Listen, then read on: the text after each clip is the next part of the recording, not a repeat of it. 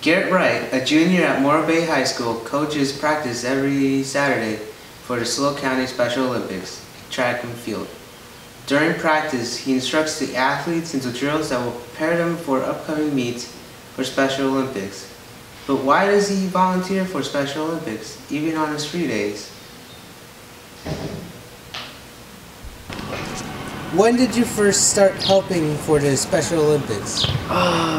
Geez, I'm pretty sure every February is when at least the spring starts, so I think 2014, maybe 2013. I've been doing it for about 5 years, but this year I've just become more like involved with it. What do you do to help the Special Olympics? So for the past 2 years, I'd say I've been a Special Olympics track and field coach, but last year I had a main coach and I was more of an assistant coach, but this year I've become the main coach out of all the athletes who do the track and field for the San Luis Obispo team, and I just basically instruct them on certain key events that we have them do, such as softball throw, long jump, and running. So those certain events I help them and get them ready for when we have our meets that are more bigger and more important. What's your experience with Special Olympics? I've done a lot with them. I've been to a lot of their area meets. We've been to Santa Maria. I've done San Luis Obispo, which is at Cuesta College. That one's been great. I've done Long Beach, which is the regional games, and that one's a lot of fun during the summer.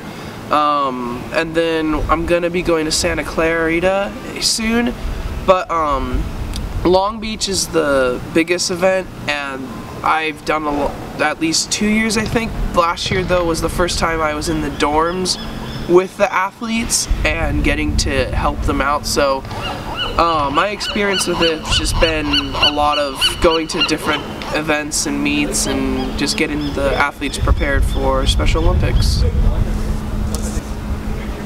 What made you want to help the Special Olympics?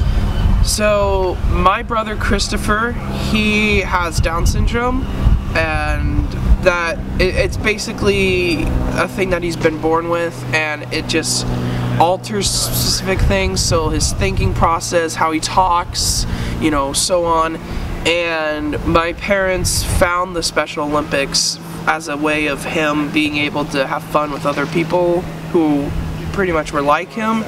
And I used to go to the practices with him when I was little and just hang out, but I started getting really interested in it, and I just started assisting the coaches until finally I'm now the main coach with it. So it's really just because of my brother that I've really gotten into Special Olympics. What do you enjoy about Special Olympics? I just enjoy everything, really.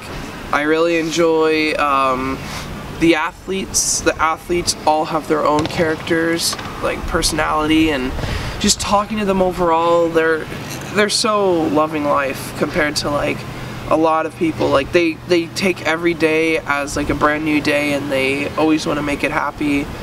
And then just I don't know, overall the experience is just amazing. I just love seeing everybody's happy at the events and just seeing them run and race and everything. So I just really love Special Olympics.